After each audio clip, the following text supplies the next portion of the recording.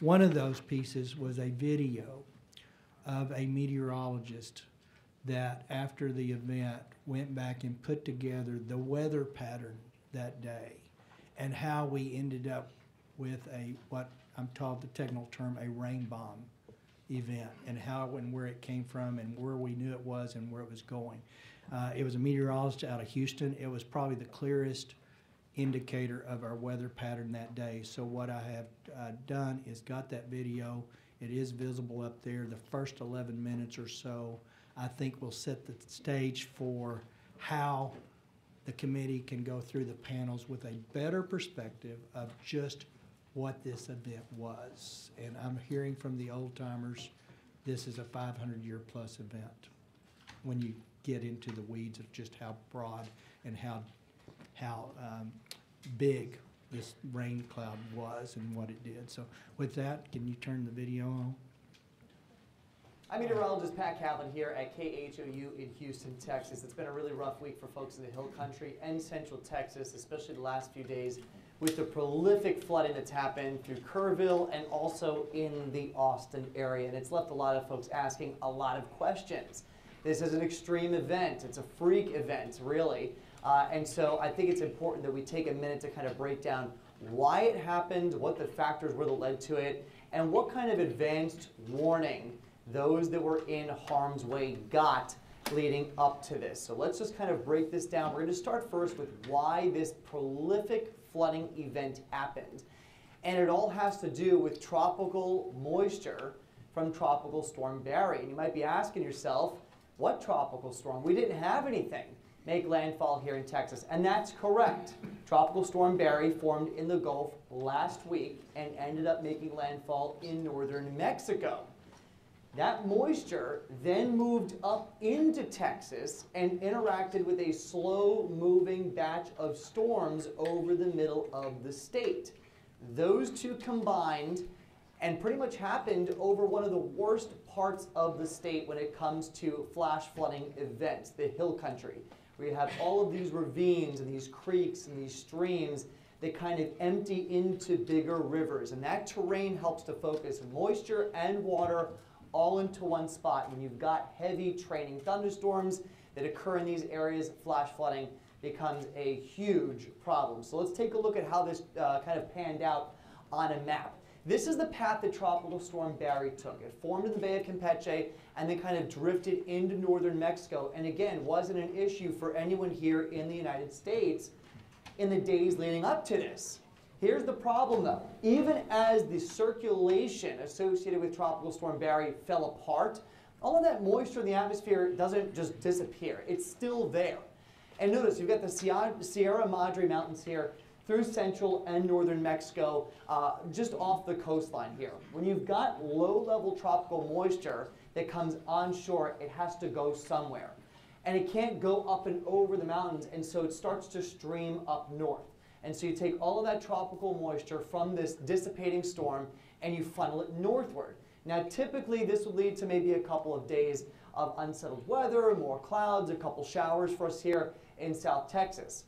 What made this situation unique was the presence of what's known as a mesoscale convective vortex. It's basically a mini area of low pressure, and it was very slow moving, pretty much stationary over central Texas. Now forecasters knew that this MCV, mesoscale convective vortex, was going to be over the area about 12 to 18 hours before this event unfolded. And that'll go to the timeline. We'll talk about that in just a second. But once they saw this feature and they saw the interaction that was happening with that tropical moisture, that's when the first alarm bells started to go off. And again, we'll break down timeline in just a second. But when you marry that tropical moisture with this trigger for the development of thunderstorms, it just unleashed a freak event here across the Hill Country with slow-moving, localized, prolific, heavy rain-producing thunderstorms, first in the Kerrville area and then the days following up in the Austin area. So let's break down this timeline about what the forecasters knew and how they communicated this information to the public. Thursday afternoon, so July 3rd, just afternoon, so 1:18 p.m. Central Time, flood watches were issued, and that did include the Kerrville area. Basically, a flood watch is the National Weather Service's way of saying, hey, conditions are possible for the potential to see flooding. It's not imminent, it's not happening right now, but within the next 24 hours, those conditions may start to develop. Later that evening, as the forecast started to become a little more clear, as more high-resolution model data, which is what forecasters use to develop these forecasts, became more consistent, that's when they put out a special discussion about a flash flooding threat. So the messaging starts to become a little more specific Thursday evening. Now we get into the overnight hours, and just after midnight, so 1 a.m. Friday, July 4th, is when thunderstorms begin to develop right over Kerr County. And that's when the first flash flood warning is issued. This is a warning that is issued for stationary, training, heavy thunderstorms that are producing a tremendous amount of rainfall in a localized area that can lead to the development of rapidly rising floodwaters. 3 hours later, at 4:03 in the morning, that's when that flash flood warning is upgraded to a rare flash flood emergency. Flash flood emergencies are reserved for the most significant types of flash flooding events. This is when there is an imminent, ongoing threat to life and property, and if you don't leave, your life is in danger. And so flash flood warnings are common through the Hill Country. Flash flood emergencies are that step above. That's a forecaster's way of saying this is a critical situation. 17 minutes later, at 4:20 in the morning, is when the Guadalupe River at Hunt hit that major flood stage, and we know what happens after that. So here's a radar loop. This radar loop goes from 1 o'clock in the morning Friday all the way through Saturday evening. And you can see, notice that little spin, and I'll kind of segment this and break it up. But you see the spin on the radar there? That's the MCV. Again, mesoscale convective vortex. Vortex is that word that really gives us that hint of that spin in the atmosphere. This is like a mini tropical storm almost over land, because we're picking up tropical moisture from the remnants of Barry. You got that spin in the atmosphere, and this just becomes a self-serving engine, basically. And so we see this just persistent rainfall across the Hill Country for hours and hours and hours. We get a break, more develops here across the Austin area, and then it continues through Saturday and even during the day today on Sunday. Let's hone in on Friday specifically. We go from 1 a.m. all the way through the day. Here comes that swirl in the atmosphere. That's the MCV coming in. But before the MCV actually reaches the Hill Country, look what's happening over Kerrville. This one little training thunderstorm in here, where it's rounds and rounds and rounds of heavy rain, and then the MCV comes in. It was that initial thunderstorm that prompted the first flash flood warning. And as we kind of pause the clock here, 2:30 in the morning, remember that first flash flood warning came out just after 2 a.m., or actually just after 1 a.m., and this is the reason why. There was one lone thunderstorm right over the north and south fork of the Guadalupe River, and that's what prompted the initial flooding. Then you get the MCV coming in on top of that. Notice the spin there, and that's just kind of enhancing everything, enhancing thunderstorms, enhancing rainfall rates. It was the absolute perfect storm.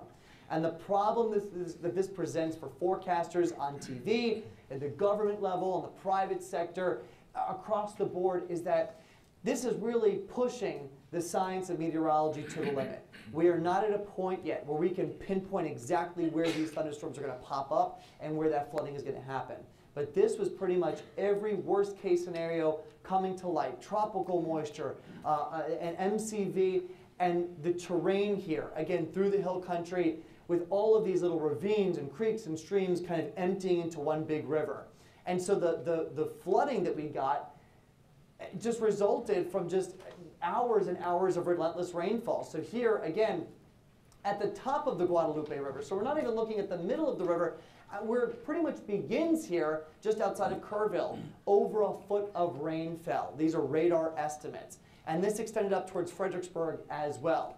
And then when you just compound what happened in the days after, going up towards Marble Falls, Georgetown. Look at this, over 20 inches of rain. You got nearly 2 feet of rain just to the south of Brady. So there were different pockets here. Notice these pockets of pink and magenta.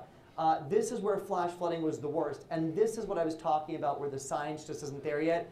We are not at a point yet where we can identify where these individual pockets that lead to this life-threatening flash flooding can happen until pretty much it's starting to happen. So within about 30 minutes to an hour, the National Weather Service is going to see the trend and they're going to issue the warnings. But those warnings will only come with about 20 to 30 minutes of notice. We can't, it's not at a point yet where we can give you a day's worth of notice to get out of the way of these flooding events.